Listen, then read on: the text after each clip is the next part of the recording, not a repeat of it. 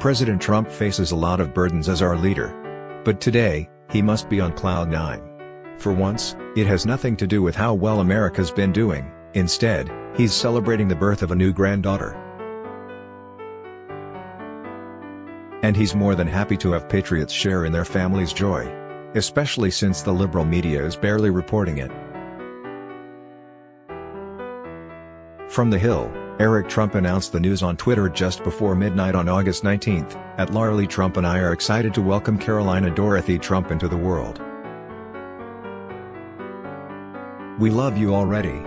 He wrote. Wow, what a joy for Eric and Lara. And here's some beautiful pictures of the family, and here's a fantastic one of all four of them together. What a wonderful moment. They say you can measure a man's worth by his family. I still remember the day I introduced my young son to his new baby sister, one of the sweetest moments in the Stad's life. I know exactly how Eric feels right now, and Donald must be pretty happy too. We already knew Trump raised some fantastic children. His sons and daughters are some of the best and the brightest the country can offer. That tells you all you need to know about Donald Trump, who raised his kids to be winners.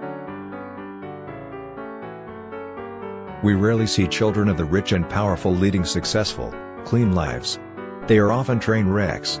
But not Trump's kids. They are all doing great.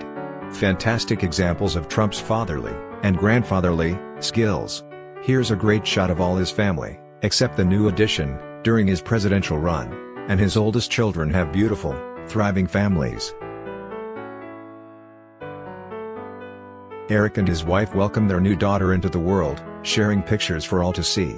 And Barron is about as tall as his dad now, just in the few years since Trump became president.